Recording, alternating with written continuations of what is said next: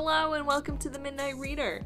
Do you recognize this shirt? It's because I'm batch filming, because I'm a mother now. And this is my hour when the child is out of the house. Film all the introductions to the videos. For this video, kind of a reading vlog thing, one of the things I've been doing on my maternity leave is I've been reading a giant book.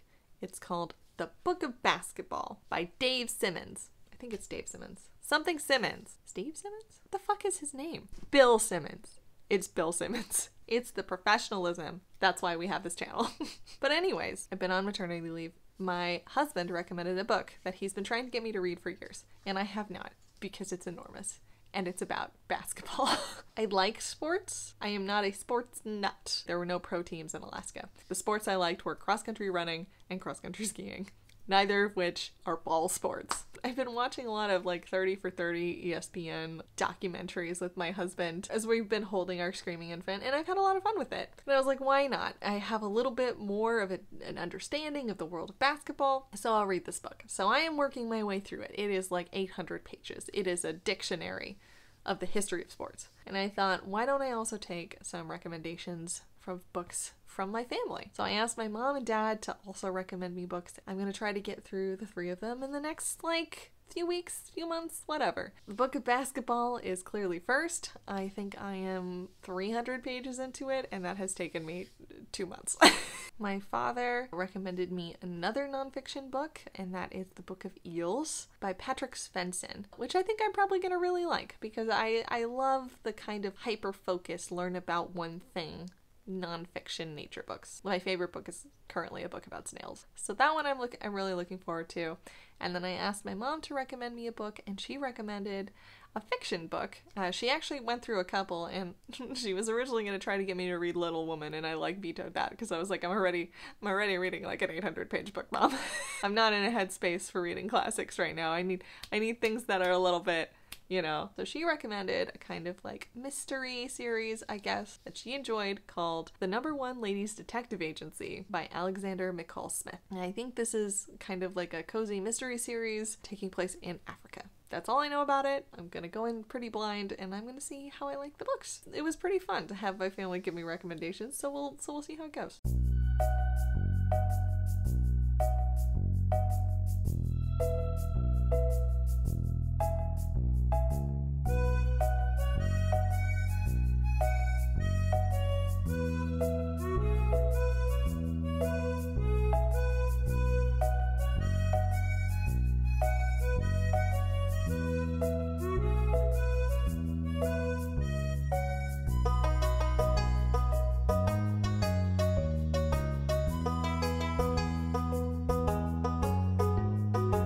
Alright, it's finally happened. I did finish The Book of Basketball.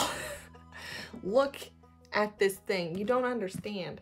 Look, it's so tiny too. Come on. So I did finish this book. This was my husband's recommendation for me. Hold on, this doesn't seem right. Now it's right. By the way, in case you're wondering, this is Portland Trailblazers jersey. And the jersey I chose was Rudy Fernandez, who I think only played for the Blazers for 1 or 2 seasons. I own this jersey because in college I thought he was the cutest basketball player, which I think sums up my understanding of basketball. So this book by Bill Simmons was a long time coming. My husband has been trying to get everybody he knows to read this book for the better part of like a decade. He's been relatively unsuccessful to this point, but I had been watching like 30 for 30 episodes with him on ESPN, and I'd been enjoying the history of basketball with him, so I decided that I would finally make his day and read this book. Also, Bill Simmons has been growing on me for a very long time. He does a movie review podcast called The Rewatchables, and my husband puts it on whenever we are in the car and whenever we have had long car rides, and we have had many. So Bill Simmons' voice sort of lives rent-free in my head. His writing is very similar to the way he talks. So if anything, just completely engaging for the fact that I can hear Bill Simmons reading this when I'm reading his writing, which is always a wonderful thing when you have a book that has great voice. The Book of Basketball was Bill Simmons' attempt to make a Bible on the history of basketball, history of the sport, the history of the players, as well as trying to create a comprehensive ranking of all the players, which is difficult because the rules of basketball have changed significantly throughout the years of the sport. He creates his own pyramid scheme. I think it's fair to call it that. He creates a pyramid of players, and that's how he kind of ranks them in the end. I will say this book was written in like 2010. So basketball has changed a lot in the last decade or so. For example, like 3-point shooting is now pretty much how the game is played. Steph Curry was not one of the players that Bill Simmons thought was going to be very important coming in the next decade of basketball.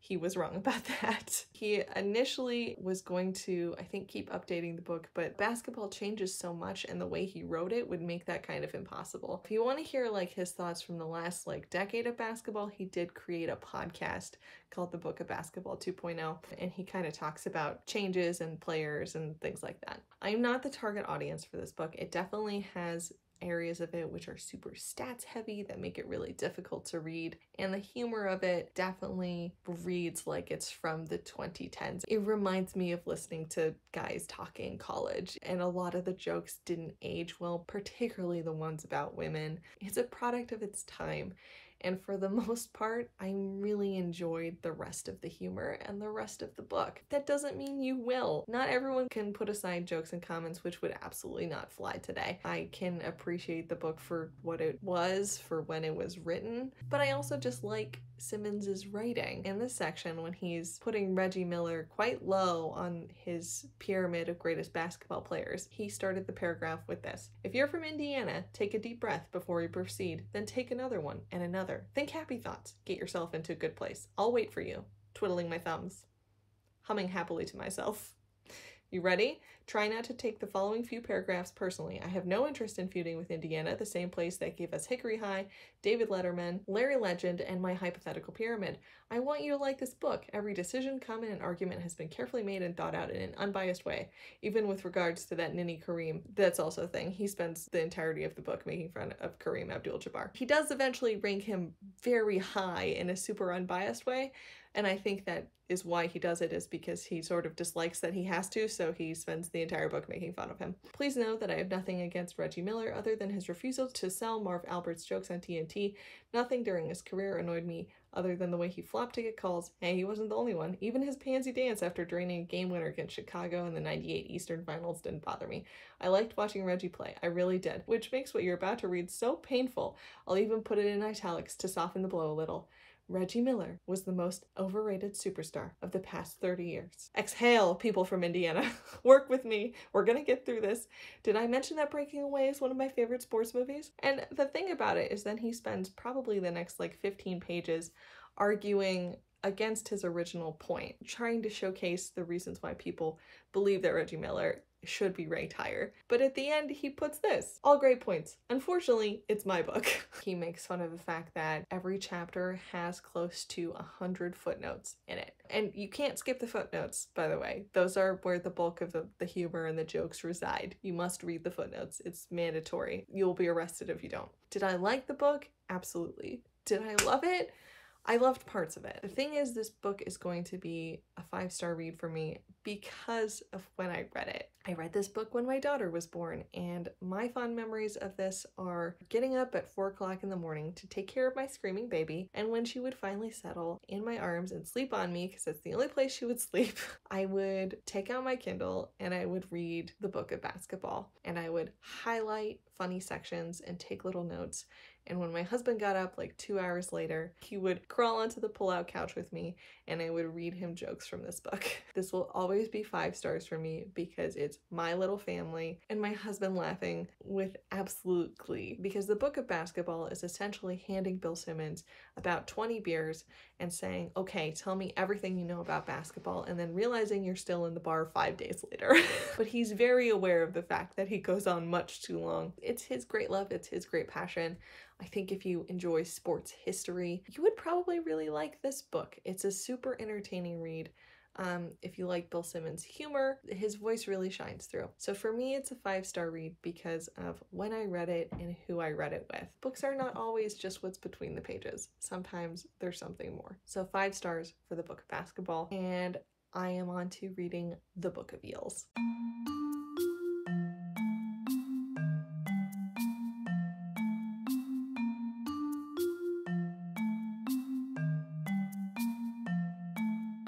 morning! It's a new day, it's a new week, and I have finished reading The Book of Eels. This book was a recommendation from my dad, although my mother has also read it and loved it a lot. So I could say that this one was probably doubly recommended by my parents. I'm not surprised because it's very much the sort of books that I grew up reading. I read a lot of what my parents read when I was growing up, which was often history books on commodities. They're always books with like single word titles like cod and salt, ice, and Tulip Mania, which I sort of stopped reading as an adult because when I went to college and all the reading that I was doing was very much like dense and academic, and I just didn't crave that sort of book anymore. So it was actually really cool to read something in this genre again. The one thing I will say is that I was expecting a book that was mostly a naturalist book, mostly a book that was about the fun intricacies of eels, right? Because it's called The Book of Eels. So I was expecting more eels. But the actual title of this book is The Book of Eels, Our Enduring Fascination with the Most Mysterious Creature in the Natural World by Patrik Svensson. I think if I had paid attention to the full title of this book, it would have met my expectations better, which is that it's less about eels and more about the people fascinated with them by them throughout history. It just wasn't what I was expecting. So this is a book that's translated. It was originally written in Swedish. Things I liked the most. I liked learning about eels. I liked learning that all eels breed in the Sargasso Sea, which is like this tiny piece of sea in the middle of the ocean, right? It's this little tiny section that has like a lot of seaweed and kelp and stuff, and we are pretty sure that that's where they all breed, but also we've never seen it happen, right? We've actually like never seen like a adult eel in the Sargasso Sea, but we're pretty sure that all eels pretty much on the planet go there to breed. It's a 5,000-mile trek from certain parts of the globe.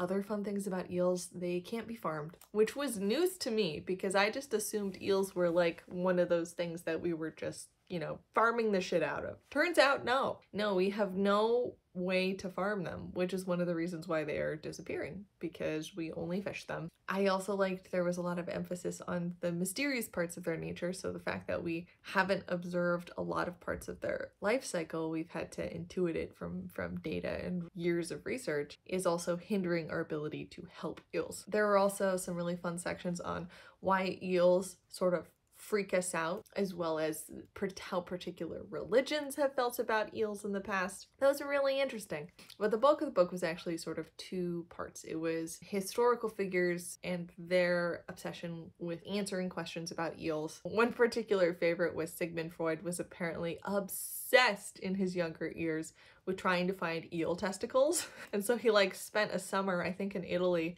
just dissecting eels, like constantly just covered in eel drippings, being very sexually frustrated by the women of Italy and also by being unable to find any eel testicles, which is very Freud. The other part of the book is mostly a memoir, specifically on the author's relationship with his father, and one of the things that they bonded over throughout his life was fishing for eels. It is definitely, I would say, more memoir and history than it is a naturalist sort of study of eels. I really enjoyed the memoir sections about his dad. Although I will say, if you're expecting this to be kind of a naturalist book, it may trouble you slightly. Very enthusiastic descriptions of gutting and killing eels. Like at one point he used the word crucifixion. He really got into the descriptions of killing eels.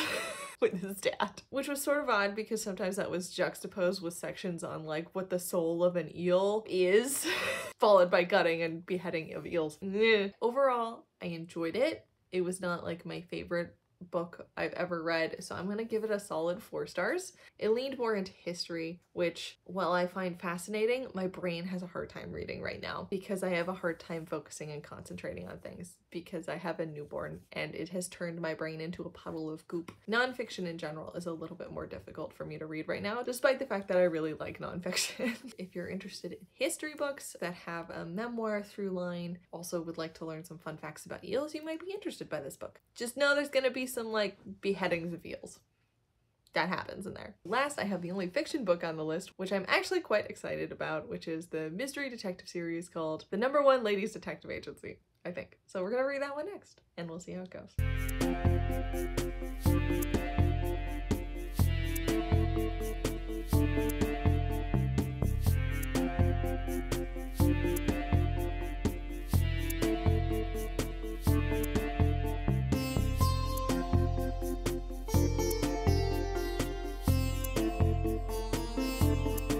Welcome back! It's a while later! This is so exciting! I've completed the task of reading a book recommended by members of my family. So I finished reading The #1 Ladies Detective Agency by Alexander McCall. And the first thing I'd like to say is that this is not what I thought it was. This is not a cozy mystery. This is a slice of life story which gives you insight into sort of like the everyday lives of locals living in Botswana in about the 1990s. The story follows Ma Ramatswe, who is slightly older. I think she's in her like late 30s or early 40s. Which is kind of great. I love a non-19-year-old protagonist. She uses the inheritance from her father's death to set up a business, and the business that she chooses is inspired by some of her heroes like Agatha Christie, and it's the #1 Ladies Detective Agency. And it has kind of like a mystery of the day sort of quality. The mysteries that she's solving are often very small, like, is my husband cheating on me? Or my long-lost father came to live with me and I kind of don't think he's my dad. Can you find out if he really is or not, but I don't want him to take a paternity test.